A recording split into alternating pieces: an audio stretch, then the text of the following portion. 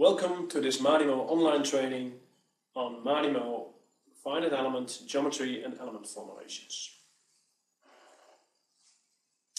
When modeling a finite element model in MADYMO, we have to deal with the following ingredients. We have the geometry, consisting of nodal coordinates and element topology. We have parts, which bring the element properties and the material definition together. Initial conditions, boundary conditions, and output definitions. In this session, we will deal with the geometry and with the parts. The geometry description in MADYMO is done with nodal coordinate tables and element topology tables. For this, we use the element table.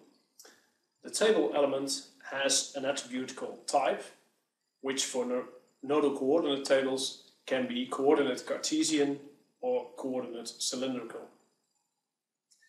For element topology tables, the type attribute is used to define the element type, element.quad4, for instance. You see in the example on the right of the slide an example for quad 4, where you see two elements belonging to part 1, and then you see the node numbers.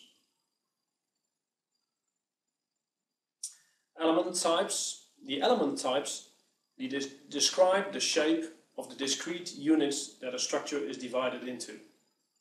Your solid structure is basically divided in small elements, and the type sets the element shape. First we have 1D elements. We have the element line 2 and the element line 3 types. 2-node and 3-node elements. For 2D shapes, we have the element triad 3, triad 6 and quad 4 elements. 3-node, 6-node and 4-node elements. And finally, for 3D elements, we have the element tetra 4 and element hexa 8 types. Those are 4-node and 8-node solid elements. With the shape of the element defined by the element types, we need to define further properties for an element. For this, we use the element class property. The property definitions contain settings for element strain formulation and cross-sectional properties, integration methods and number of integration points through a cross-section of a 2D element, reduced or full integration selection, and for reduced integration, the hourglass control parameters, thickness update options, and IMM options for airbag elements. For membrane element types, we have both linear and nonlinear formulations. The nonlinear formulation have in the subclass naming NL at the end. And it should be noted that for 2D elements, the thickness of the element can be defined inside a property, but also inside the element table. When defined in the element table, this will overrule the thickness definition under property. Property types. For 1D elements, we have the following property types. We have property truss 2 and property beam 2. Where for beam 2 there are different shape options. The truss 2 elements have tension and compression stiffness only, where the beam elements also have resistance against bending and torsion defined. For 2D elements, we have the properties mem and shell, which are distinguished by the fact that membrane elements have no bending stiffness, only in-plane stiffness, and shell elements have also bending stiffness included. There's also the property interface 4, which is only defined for interface elements in order to model failing structures. For 3D elements, finally, we have the property solid. And there's also the user-defined elements, property user, which we will not further deal in this section.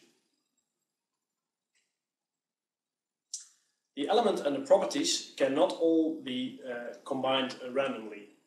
There's each element has a limited set of properties that can be used in combination. For instance, if you have a triad tree element, you can only use the mem3 or mem3nl element properties, or the shell tree or shell element property types. Next we will go to a few of the property types available. First we have the property truss2. This is a 2-node 1D element with 3 degrees of freedom per node. The truss element can only resist axial stiffness, so no bending and no torsion. Displacements in this element are interpolated linearly between the nodal displacements, and in this element, of course, you need to define a cross-sectional area. The beam 2 element is the 3-node 1D element. It has 6 degrees of freedom per end node. So also the rotations are included. It means the element with property beam 2 can also resist bending stiffness. In fact, it can resist axial bending and torsion stiffness. For this element, for this property type, there are various standard cross sections in MADYMO available.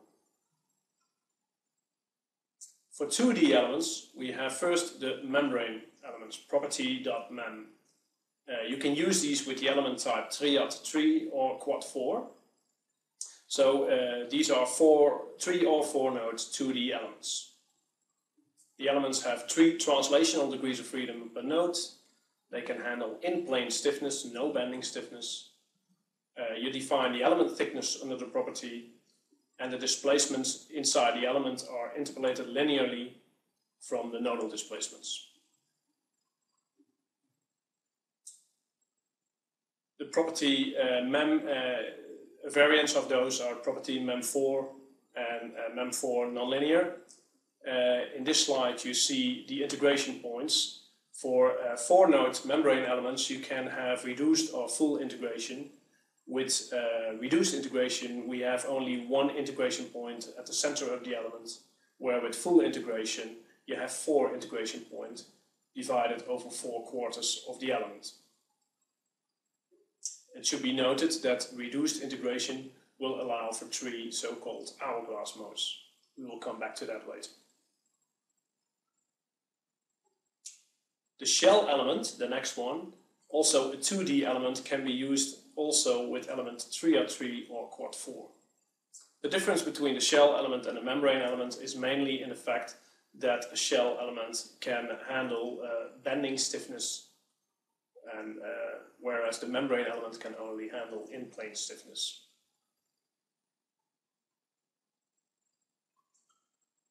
With property shell, you have integration points over the thickness of the element.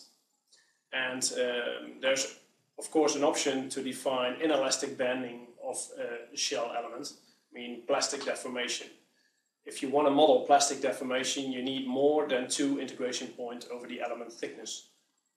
In the right of the sheet, it is shown that in the top you see a linear distribution of strain with 2 integration points, and with inelastic behavior you see that the stress is nonlinear over the different integration points. So that is the main difference and shows the necessity of more than 2 integration points for inelastic behavior. Then we go to the property solid. The property solid can be used in combination with tetra4 or hexa 8 elements.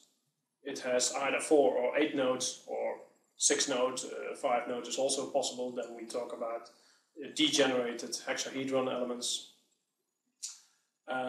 Each degree of freedom in a solid element has, or each node I should say, has 3 translational degrees of freedom. So there's no rotational degrees of freedom in the nodes of a volumetric element. The element can handle volumetric as well as deviatoric stiffnesses. And the interpolation of nodal displacements is linear between the nodes in 3 directions. A bit more on hourglass modes and control. Hourglass modes are also called zero energy deformation mode. Now, for some element types, we have hourglass modes available. That these have hourglass modes available in them, and that is because the number of deformation modes, in addition with the number of rigid body modes of an element, is actually smaller than the degrees of freedom, the total number of degrees of freedom of the nodes. Only in that case we talk about zero energy or hourglass modes of an element. And this is in fact behavior that you don't want to see, because that means that your element can deform in a way that there's no resistance, there's no deformation energy needed to have this deformation, and this is an undesired side effect of reduced integration of elements. The hourglass modes can be controlled by applying restraining forces at the nodes. And in MADYMO there's two options for that. You can have stiffness hourglass control and viscous hourglass control. Stiffness hourglass control is the default for that. On the next slide here you see some examples of the element types. You see the element types in fact that have hourglass modes in MADYMO, and you see the hourglass modes displayed. So first you see the reduced integration of the MEM4 element, or both linear and nonlinear. You see that these elements have 3 hourglass modes, which are displayed in where black is the undeformed element and the red lines show the deformation mode that has no energy assigned to it without hourglass control. The same is true for the shell 4 element. There we have 5 hourglass modes, which are shown on the bottom right of the slide. And the same applies also for the solid 8 3D element. There, if you have a reduced integration element with 1 integration point, in the end you have 12 hourglass modes that need to be controlled. With element types defined and properties defined for the elements, the next step is to assign material definitions. We will talk about material models in the next section. Here we will focus just shortly on the part element. The element called part in MADYMO is in fact used to link the properties and the materials for a group of elements. So in the element table, the part number is given, and in the part definition there's a property given as well as a material given, and in this way this is all connected for one group of elements. What we also saw for the element and property combinations, that also applies for material and property combinations. Not all material models in MADYMO can be used for every property and therefore also for every element type. On this slide you see an example for material.foam. Material.foam is a foam material that can only be used for solid elements. That means that you can only use that in combination with property.solid. Property.solid on its turn can only be used in combination with element hexa8 or element tetra4. And the limitations of the combinations of material and property as well as element and property are given on this slide as an example. In the section on FE material models, you will be given more information on the different material models that are available in MADYMO. This session is now complete, and thank you for your attention.